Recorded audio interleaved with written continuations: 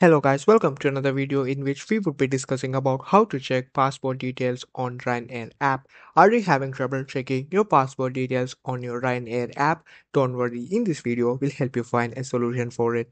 Just follow these easy steps. First, log in to the Ryanair app with your account.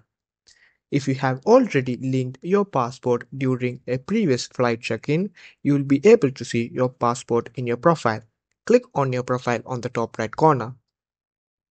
Now, click on Personal Information or My Travel Documents.